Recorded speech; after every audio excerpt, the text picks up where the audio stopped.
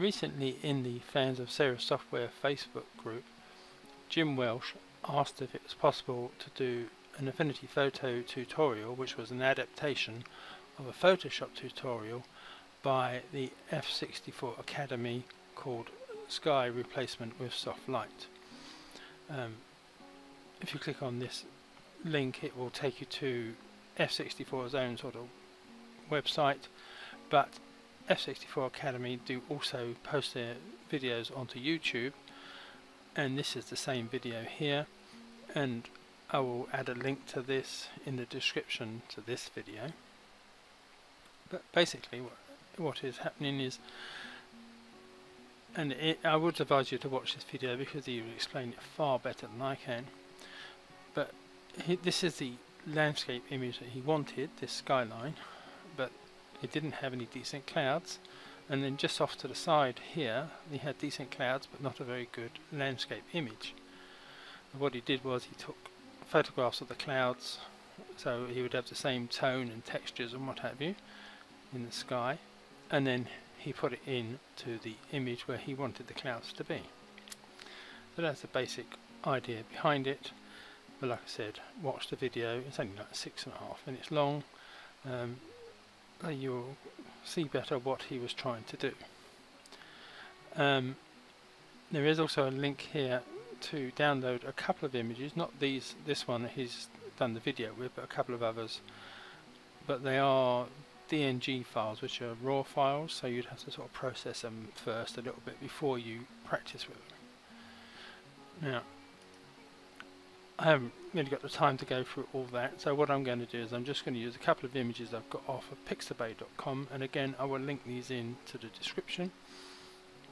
This one here of Munich, where we've got the sky with next to nothing in it, and this sky image, which is very dramatic, but I freely admit it's definitely the wrong sort of sky image for this particular image I'm going to put it into, because it's not the same tone and colour and what have you, but it will give you the idea of what to do and how it's happening, rather than the end result being perfect. So I hope this will answer Jim's question. So the first thing I'm going to do is I'm going to just right click this layer here and come to copy, and then come back to the Munich image and then edit and paste. Now I'm just going to lower the opacity of this layer a bit so I can just about see the image behind. Come to the move tool, and I'm just going to move this cloud into roughly where I want the effect to be in the sky. It's not too bad, and then I will just raise the opacity back up to 100%, and then I will hide that layer just by clicking in this box here, take away the tick, and then I will come down to the bottom layer and highlight that, and then I'm going to use the selection brush tool. Now in the F64 video he selected the lower half of the image, but I'm going to select the top half of the image, and I'm going to make sure I'm on to add, and then you can increase the size of the brush either by using the width option, or you can use the left and right square bracket keys on the keyboard to raise or lower the size of the brush. And then I just do a quick swipe across there, and as you can see it's pretty much selected everything that I need.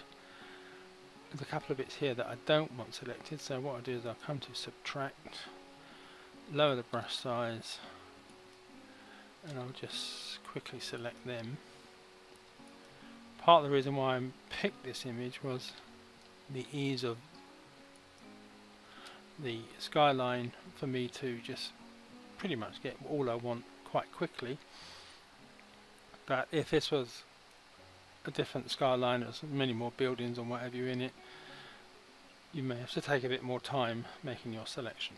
But once you have your selection made, what I'm then going to do is just highlight that top layer again, make it visible, and then I'm going to add a layer mask just by clicking on this sort of white square with a circle in it. And as you can see, that is now masked off the bottom half of the image, and the top half has still got this sky visible. So I can now press Ctrl and D to lose that selection area, and then all I've got to do now is highlight this top layer and change the blend mode to soft light.